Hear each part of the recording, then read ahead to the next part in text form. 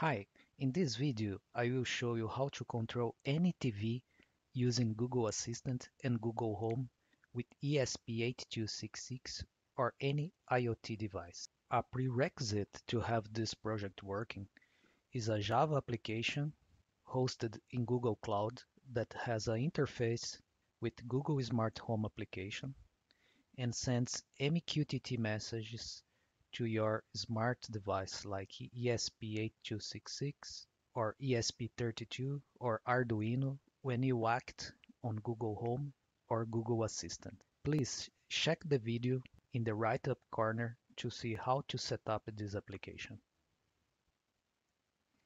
Another step that you need in this project is to define a new device TV for you in Google Home using this front-end application. You can also check the video above that explain how to install and configure this front-end application. Here in my example I have some devices configured and now I will configure a new device TV. You have this list and TV is in the bottom here. Just click and here is the TV device defined. You need also to take note of this device ID. After you define this new device, you need to define the channels in the firestore database. As the channel trait was recently created by Google, the front end does not have an example ready for it, so you need to manually add the channels in the database. For instance, I will add 3 channels. This is the channel trait defined by Google. So we need to have this attribute available channels with these 3 parameters here. So I will define it in the firestore cloud.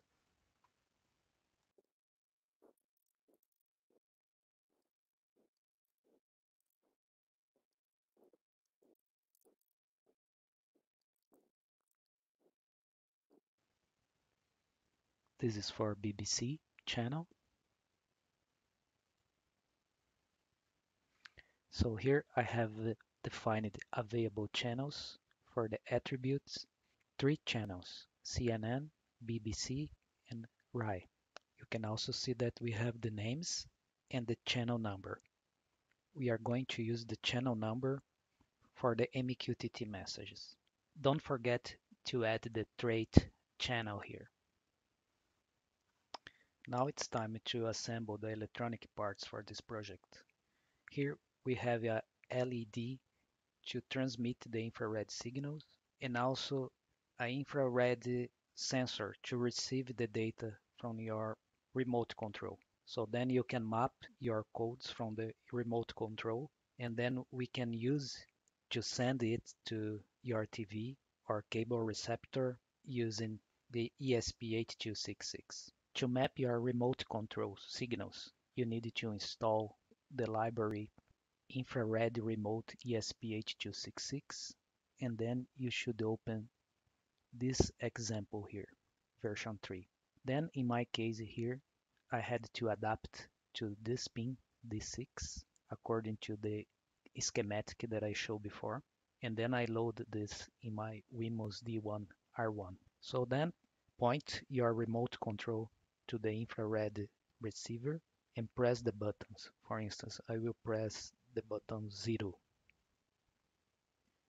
So here in the serial monitor, you can see that we received the infrared decoded and then copy this raw data related to it number, the button on and off, and also the volume.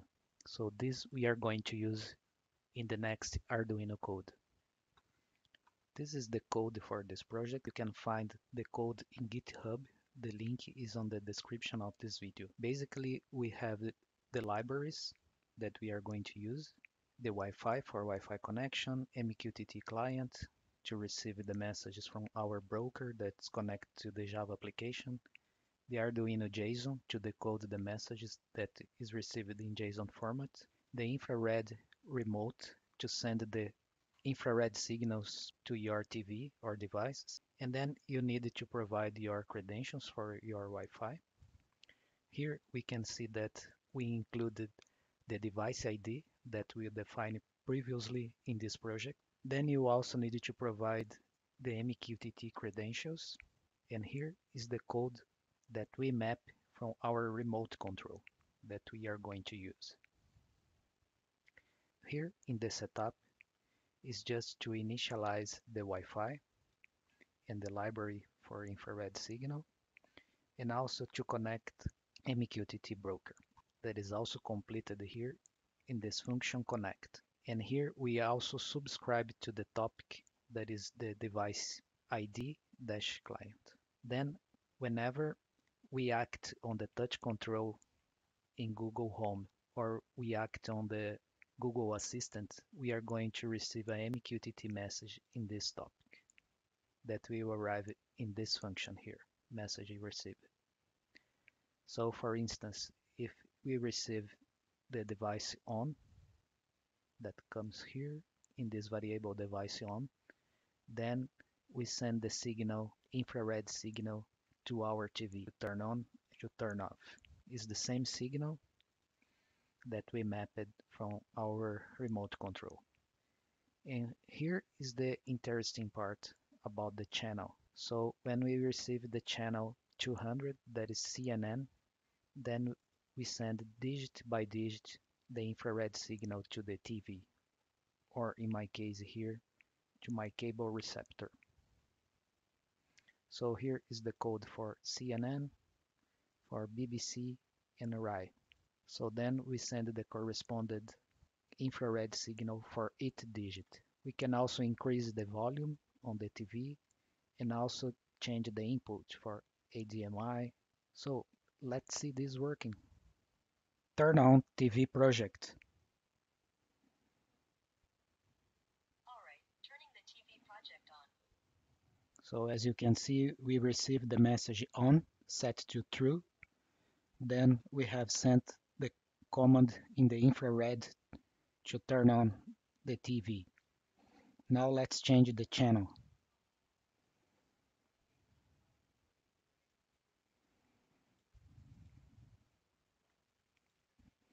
Change to CNN. Got it, switching to CNN on the TV project. So as you can see, we received the channel number 200, and this part of the code here was executed, sending each digit by infrared to the TV, or in my case, to the cable TV receptor. I will change now to BBC.